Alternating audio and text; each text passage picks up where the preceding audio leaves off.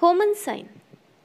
Homan sign is a sign very widely used to assess for presence of deep vein thrombosis.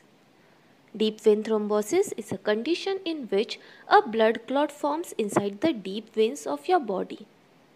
These veins are larger and carries almost 90% of the blood from the lower extremities to the heart. These veins consist of a one-way valve which is compressed by the muscles and does not allow the backflow of the blood. Since the blood flow is usually against gravity and the veins are also large, the veins can easily form a clot as the blood remains in one place at a time. Smaller clots may dissolve with time, but larger clots can break loose and travel to various organs or smaller veins or blood vessels, where it will obstruct the blood flow. Thus, it is important to assess for the same.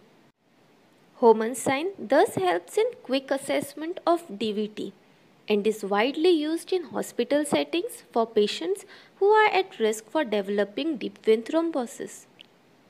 Homan sign alone is not useful, but it can help in determining the need for additional testing in patients as it is a common complication that can be fatal. To elicit the Homan sign, lay the patient in supine or sitting position. Then extend the knees of the patient.